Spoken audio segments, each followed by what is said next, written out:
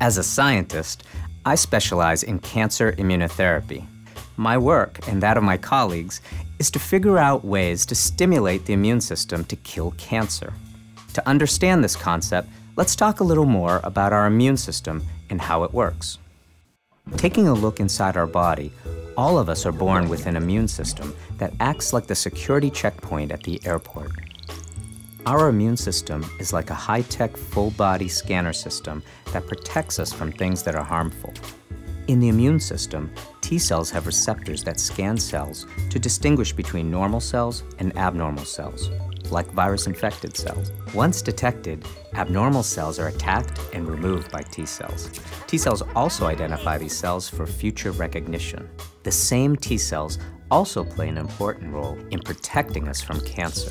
Cancer cells are normal cells that have mutated. The more mutations cancer cells have, the more easily they are detected. Until recently, we didn't understand why T cells were detecting these cancer cells, but not destroying them. But on a closer look, we've made some revealing discoveries. We've learned that one of the ways that cancer cells get past the security system is with the help of a molecule called PD-L1 that is found on the surface of cancer cells. PD-L1 is almost like a disguise that allows cancer cells to remain undetected. PD-L1 basically hacks the T cell scanning system by jamming the signal to parts of the T cell system called PD-1 and B7-1.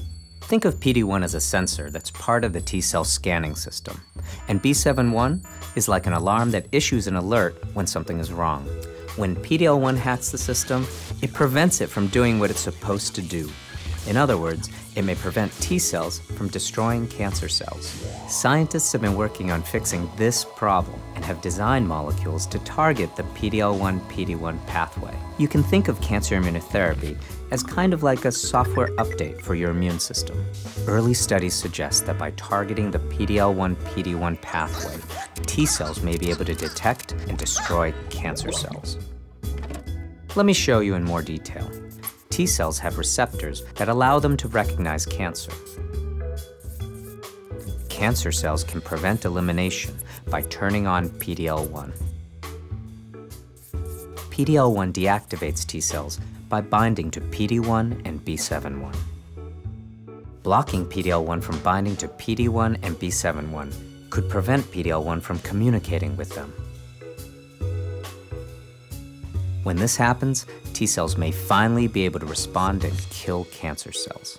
Clinical trials are currently underway to understand the effects of trying to block the PD-L1, PD-1 pathway in the body.